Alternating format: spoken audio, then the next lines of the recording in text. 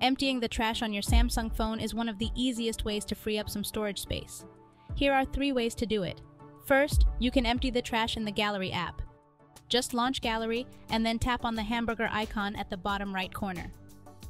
Select Trash and you'll be able to see the pictures or videos you deleted in the last 30 days. This is the last chance you have to recover them if needed. When ready, tap on the More Options icon at the top right corner and then tap Empty. Confirm you want to delete the files in the trash and they will all be deleted. Another way to empty the trash is by using My Files. To do it, just open the app and select Internal Storage. Tap More Options at the top right corner and select Trash. Tap More Options again and tap Empty. You need to confirm you want to delete the files to proceed. You can also empty the trash using your device's optimization service.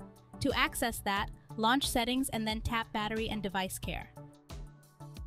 Select Storage and on the next screen, you should see how many % you have left in your phone. Swipe up a bit and you should see the Trash section. Tap on the app under it so you can empty its trash. The apps that appear under Trash are ones that contain deleted items. Now you know different ways to empty the trash bins in your phone. We hope we've been able to help. Thanks for watching.